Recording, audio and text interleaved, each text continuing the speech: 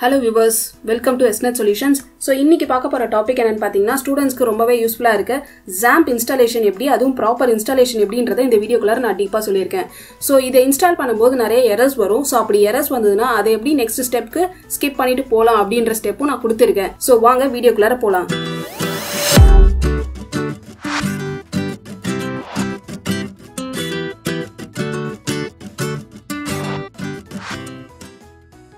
So இப்போ Google குள்ள போய்ட்டு XAMPP download அப்படினு சர்ச் பண்ணிக்கலாம். So first நான் சொல்லிருந்த மாதிரி XAMPP download கொடுத்துட்டு I am feeling lucky அப்படினு கொடுத்தீங்கன்னா டைரக்டா டவுன்லோட் பேஜ்க்கே உங்களுக்கு கொண்டு போய்டும். So இங்க பாத்தீங்கன்னா நிறைய வெர்ஷன்ஸ் கொடுத்திருப்பாங்க. இது எல்லாமே 64 பிட் உடைய வெர்ஷன்ஸ். So இதுல லாஸ்ட் வெர்ஷன் நம்ம டவுன்லோட் பண்ணிக்கலாம்.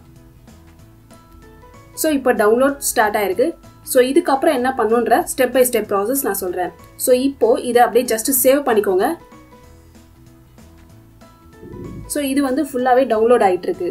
So இந்த டவுன்லோட்க்கு அப்புறம் எல்லா ஸ்டெப்ஸ்மே ப்ராப்பரா ஃபாலோ பண்ணீங்க அப்படினாக்கா ஒரு எரர் கூட இல்லாம உங்களுடைய XAMPP ஃபைல் இன்ஸ்டால் பண்ணிக்கலாம்.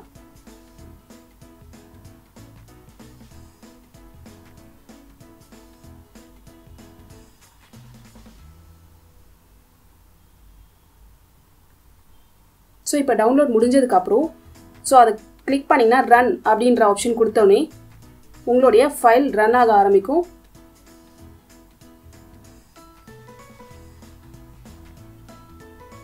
சோ இதல போய்ட்டு நெக்ஸ்ட் அப்படிங்கற ஆப்ஷன் கொடுத்தா போதும்.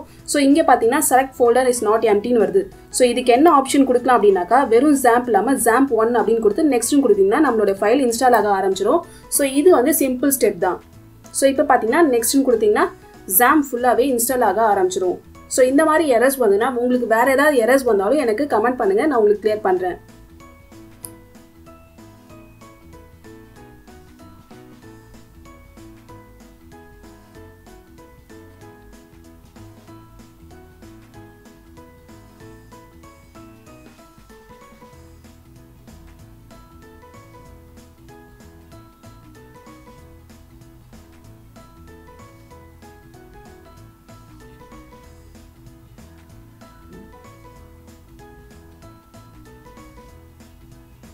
So installation ஃபுல்லாவே கம்ப்ளீட் ஆயிடுச்சு. So இப்போ ஃபினிஷ்ன்ற ஆப்ஷன் கொடுத்துட்டீங்கன்னா லாங்குவேஜ் செலக்ட் பண்ண சொல்லும். சேவ்னு கொடுத்துட்டீங்கன்னா உங்களுடைய கண்ட்ரோல் பேனல் ஓபன் ஆகும். So இந்த control panel open ஆனோனே just start அப்பாச்சின்றது server MySQL database. So இது ரெண்டுத்தையும் நமக்கு ப்ராஜெக்ட் பண்ணும்போது ரொம்ப யூஸ்ஃபுல்லா இருக்கும். So ஜஸ்ட் ஸ்டார்ட் அப்படிங்கற ஆப்ஷன் கொடுத்தீங்கன்னா போதும் உங்களை டைரக்டா கொண்டு போய்ட்டு உங்களுடைய சர்வர் and MySQL கனெக்ட் பண்ணி விட்டுரும்.